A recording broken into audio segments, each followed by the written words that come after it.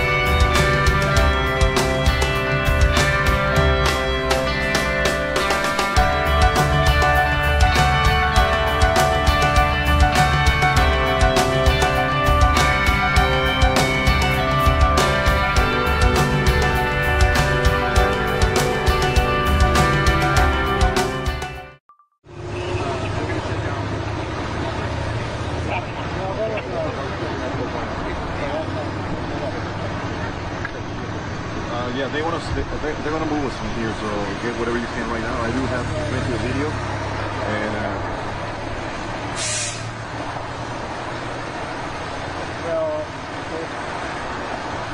okay, yeah, but I do have some plenty of video in case you want to send it back. But they want us to move a couple of blocks from here. They're not close to the street, so the street's gonna be closed. The street's gonna be closed, so I don't know what. I'll stick around and see what I can get. All right, thank you.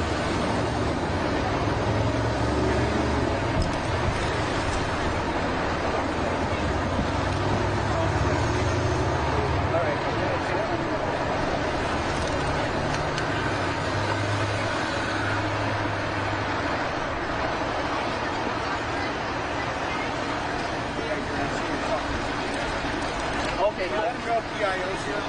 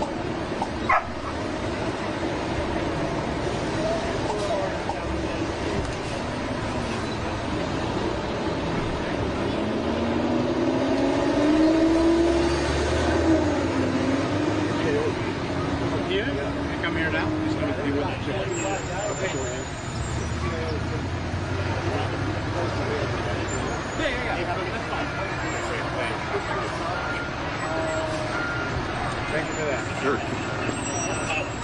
5 hikers up here. I mean, they're good distance away, but do you want me to get their info? Yeah, everything. Copy it, Marcus.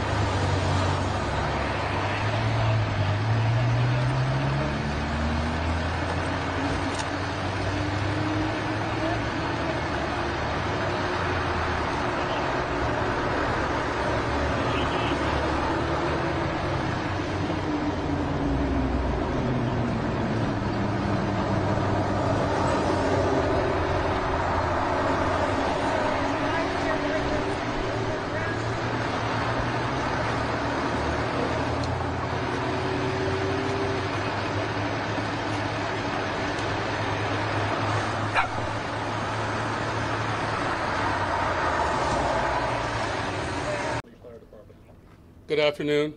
My name is Darrell Osby, and I'm the fire chief of the Los Angeles County Fire Department. I want to thank you for coming here to today's briefing of the Willow incident. Today, shortly before 10 o'clock at 9:47 a.m., the Los Angeles County Fire Department received a 911 call of a potential helicopter down in a brush fire at the intersection of Los Virgenes Road and Willow Glen Street in the city of Calabasas in unincorporated Los Angeles County. Upon arrival, our firefighters discovered approximately a quarter-acre brush fire that resulted from a crash on the hillside. The Los Angeles County Fire Department initial response was 15 pieces of apparatus and 56 personnel that consisted of paramedics, engine company, heavy rescue, truck company, hand crews, and aircraft, and a chief officer to oversee the incident. Upon arrival during the incident and upon arrival of the Sheriff's Department, our two respective departments entered into unified command to handle this incident. Our firefighters on scene indicated that there was a debris field and steep terrain with a quarter-acre brush fire that was occurring at the time. Our firefighters hiked in to the accident site with their medical equipment and hose lines to extinguish the stubborn fire, as it included the brush fire, debris from a helicopter, and the fire also included magnesium, which is very hard for our firefighters to extinguish because magnesium reacts with oxygen and water. In addition to our firefighters hiking into the incident, we had one helicopter flying to the incident with firefighter paramedics on board. Those paramedics were hoisted down to the incident early into the incident. They did a search of the area for survivors. Unfortunately, all the survivors on board were determined to have been perished. Firefighters and hand crews worked to extinguish the fire while carefully preserving the incident for investigation. Currently, the investigation is still ongoing. I would like to turn this over to my sheriff to continue the press briefing.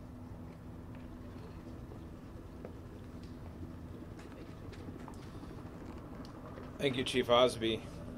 Personnel from Los Angeles Sheriff's Station responded to the scene of the crash site and assisted the fire department, and we've established a containment area, and now our Aero Bureau has a handle on traffic or aircraft accidents. However, when there's a fatality, then it switches to the National Transportation Safety Bureau, the NTSB, and the Federal Aviation Administration, the FAA.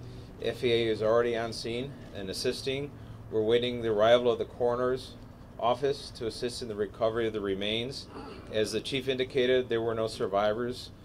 We have a manifest that indicates that there was 9 people on board the aircraft, the pilot plus 8 individuals.